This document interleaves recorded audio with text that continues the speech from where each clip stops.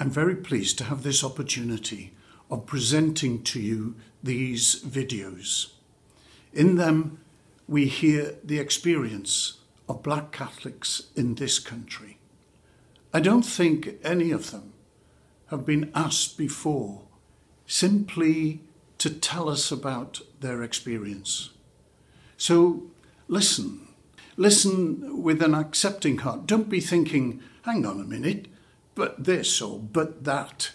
Just make space to hear what they have to say and its impact on us. There are tears and there's joy. There's sadness and there's great inspiration. Hello, my name is Deacon Pascal Uche, and I am really excited because in just a few weeks' time I'll be ordained as the first British-born black priest of Brentwood Diocese. And while that's really exciting, the fact that I'll be the first British-born black priest of Brentwood Diocese tells the story itself. Hi, my name's Kamara and I am the lay chaplain at Catholic Sixth Form College in South London. My name is Caroline King and I'm an executive head teacher in the London Borough of Hackney. Within this, I run 2 primary schools which serve a very, very diverse community. I'm Father Joseph Okoro, a black African originally from Nigeria. I was ordained a priest 3 years ago for the Diocese of Westminster, and currently I'm the assistant priest of Holyrood Church, Watford. So my story begins in Stratford, East London, and the primary school that I went to was in Hackney, St Dominic's, predominantly black Catholic primary school. So I didn't have a sense of being black. I was just one of the students. I was in the majority. And that's highly contrast to my experience in secondary school, where I went to Trinity Catholic High School in Woodford Green. And there I was one of 2, and at a point 3 black students within my form class. As a black woman growing up in Hackney, the dominant feature at the time when I was growing up was very much around our education. And within the home, the mantra was always, the test papers out of 100, you will need to get 200. You will need to work twice as hard, Caroline, to get what you need and what you require to succeed in life. I remember one time in secondary school we were talking to a girl about how she'd managed to get such amazing grades, and I remember she looked at me and said, "No offence, Kamara, but I was just in a really white group." I was definitely different. There weren't many black teachers, and actually, maybe to compound the situation, the only other black members of staff that we would see during the day was the cleaners that came at the end of the day. There have been colleagues, friends, people that I have known in these years who have suffered the pain and the dehumanization of racism just because of who they are. There were so many comments made where I felt so othered, so many comments about my skin and my hair, and it was mostly questions, it was mostly people interested, but I did feel othered. There was a sense of consciously being different, of being black, and all at an age where I was still discovering what it was to be myself, to be me, working out my identity. I know my mum, for example, she found it very difficult. On several occasions she has been the victim of racism. In one instance she was told by a parent, "I don't want my child to be in your class because I don't think they'll be able to understand you." A girl had found out that I was mixed race, so I'm half English and half Ugandan. And she looked at me and said, "Oh my gosh, that makes so much sense. I always wondered how you were so pretty. I thought you were just black." So I felt that there were stereotypes and prejudices just because there was a minority. And so the importance of education, the importance of being able to share your story, I think, was a gap that wasn't often really well filled. I remember a girl once saying that her dad had told her that if she brought a black boy home, she would be disowned.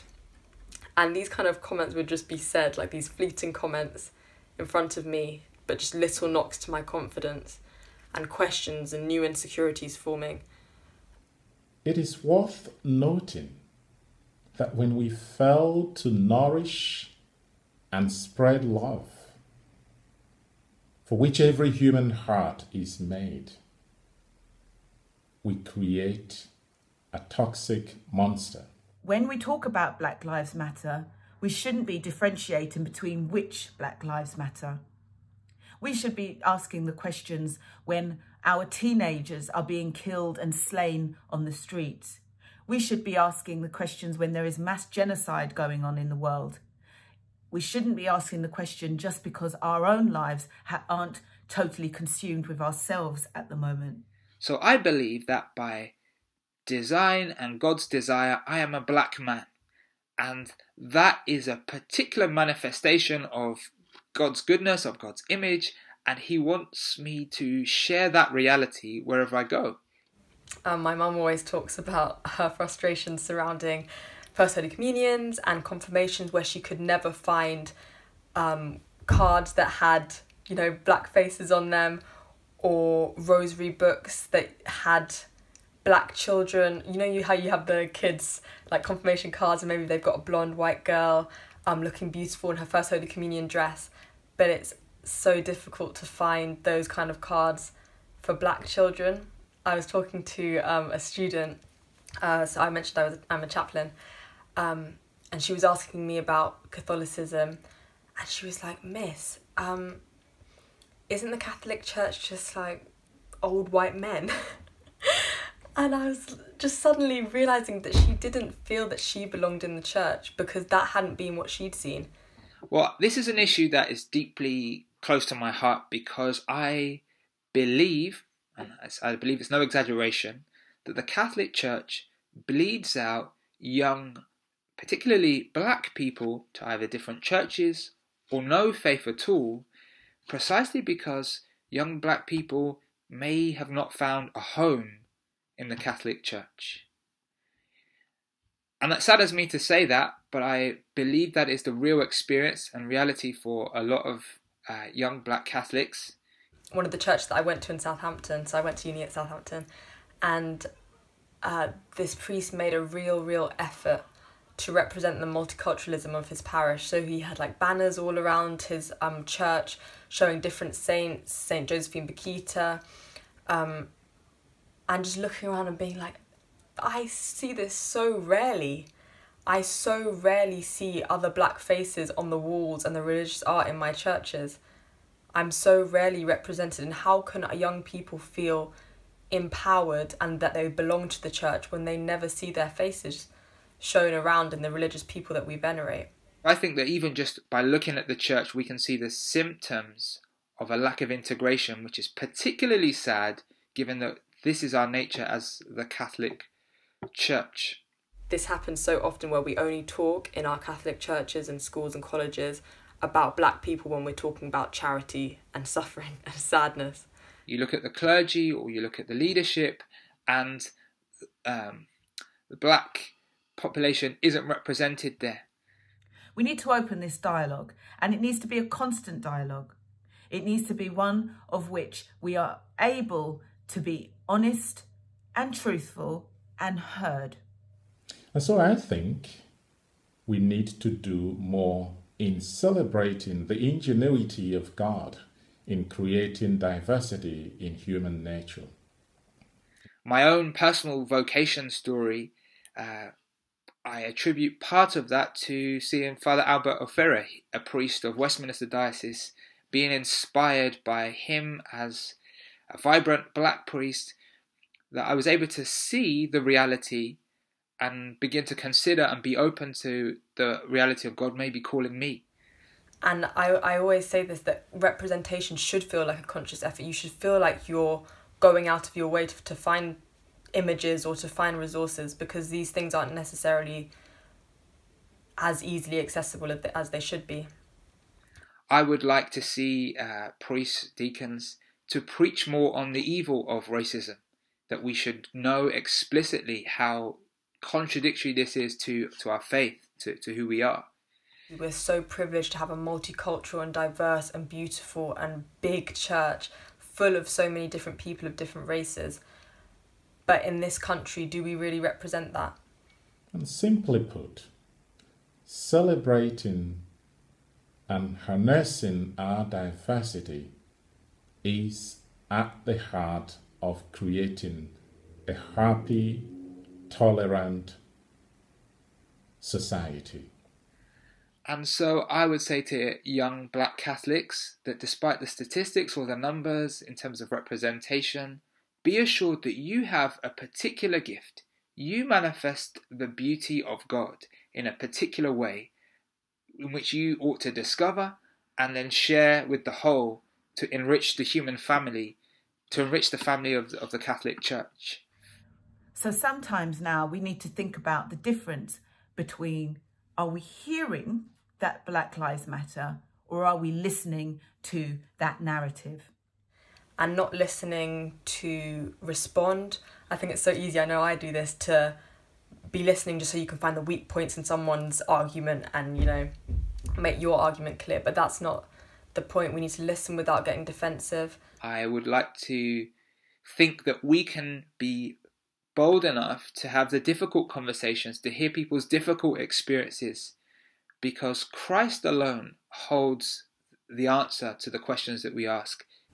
When rhetoric is translated into concrete actions, we can do better at creating a society where every life not only matters, but is accorded equal dignity and opportunity. Let's walk side by side. Let's journey with young people. Let's understand what the catalysts are when they no longer want to attend church, or they no longer want to engage with dialogue with adults who are able to give them that guidance. But maybe we also need to look a little bit deeper than just the children. Maybe we need to look at parenting. We do maybe need to look at where our parents' experiences as second and third, my generation, who have children in the system, what we now are doing to equip our children to stand up constructively, to be able to formulate their thoughts and their arguments in a coherent way that doesn't lead to violence, that can lead to sustainable and positive change. Now, how can this meaningful change be made? I would say, let love be genuine. Love with tenderness. Because we are the creation of love. And as Pope St. John Paul II puts it in his Redemptor Hominis, we cannot live as human beings without love. And life is senseless without love. If I think of myself as fearfully and wonderfully made, and made in the image of and likeness of God, that each hair on my head is counted, how can I then hate my hair? How can I then feel that I'm stupid because of the colour of my skin, or unattractive because of the colour of my skin? I would also like to see the boldness to, or the humility rather, to be recipients of the gospel from foreign priests. I say foreign, actually, I shouldn't use the word foreign. From brother priests, brother missionaries. You know, we went out, I'm the product of the missionaries who went to Nigeria, shared the gospel there. As a soon-to-be priest, what is most important for me is the salvation of souls. And that comes through the preaching of the gospel and the ministry of the sacraments. I want to finish with a quote by Sister Thea Bowman, who was a Franciscan sister in America, and I think she sums up better than I am doing what I'm trying to say. What does it mean to be Black and Catholic? It means that I come to my church fully functioning. I bring myself, my Black self, and all that I am, all that I have, all that I'm worth, all I hope to become. I bring my whole history, my traditions, my experience, my culture, my song and dance and gesture and movement and teaching and preaching and healing and responsibility as a gift to the church. So we shouldn't be afraid to dig deep, to say the things that are uncomfortable, to speak about things that might seem hard, because Christ ultimately in him is our true reconciliation, and we should settle for nothing less than real reconciliation and proper celebrated integration of the different races of the children of God. Amen. Thank you for watching this video. Thank you for taking it to heart, what these four people have had to say to us. I think following this, you can watch the longer video that each one of them made, and that's well worth it.